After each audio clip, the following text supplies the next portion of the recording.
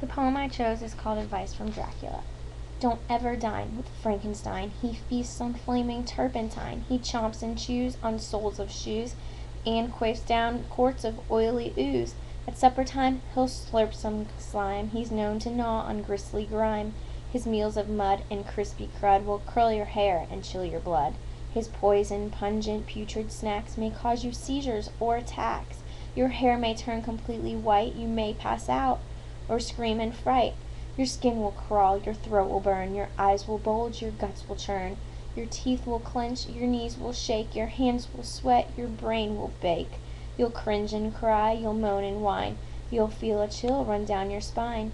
You'll lose your lunch, you'll lose your head, so just come and dine with me instead.